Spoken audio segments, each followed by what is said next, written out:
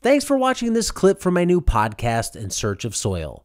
For more great clips and full episodes, check out the links in the description below. What about in the trichoderma itself? Is it getting feedback from the plant? So it is. Yes. So Yes. Okay. That is really important. There's always the two-way dialogue between the plant and the organisms that it infects, that infect it. And so, for sure, one of the things it gets is all the nutrition it needs, all the carbon, all the nutrients. That's where it gets it. And so the plant is they're a co-equal partner. There's a really intriguing interaction with either mycorrhizae or rhizobium and the plant. So if you have, and this is pretty much applicable to either one, you have a common symbiotic pathway is what it's called. And if rhizobium, for example, is in the seed or in the soil, and it is cued to grow and infect by the plant, and at the same time, the rhizobium sends signals to the plant that allows it to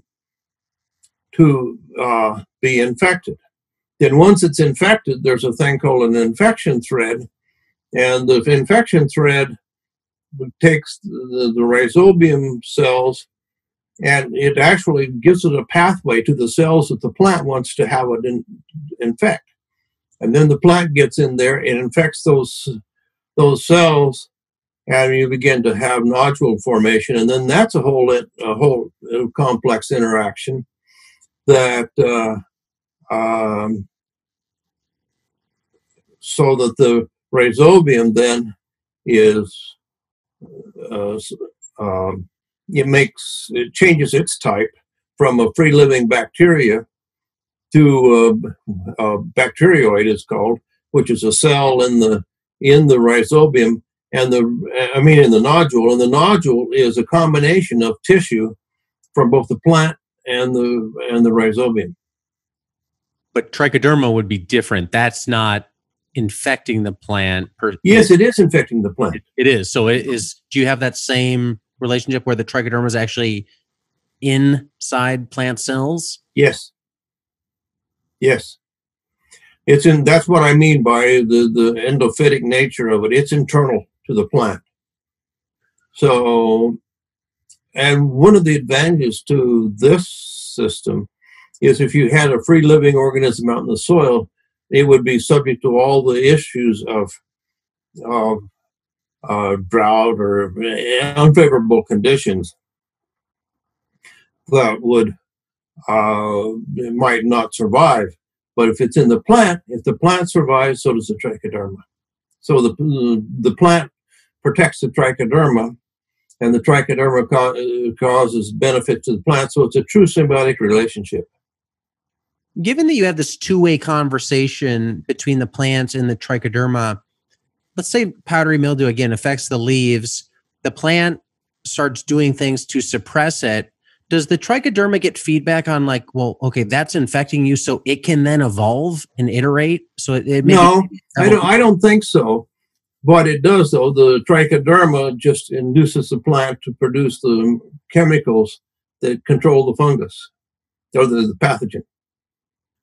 And how does the trichoderma then say, like mildew lands on leaf, that puts some sort of chemical in the plant sap, and then the trichoderma can identify that and say, whoa, we got an invader here, and then it's not quite. The trichoderma, when it's infected the plant, it does this gene priming thing when in interaction with membranes. And there's a whole lot of chemicals that the trichoderma or rhizobium or mycorrhizae produce, and they're not the same, that interact with the plant and then you get the signal transduction, and then the plant takes it from there. So the trichoderma doesn't know whether there's an infection or not. Got it. But it just makes it possible for the plant to control the infection.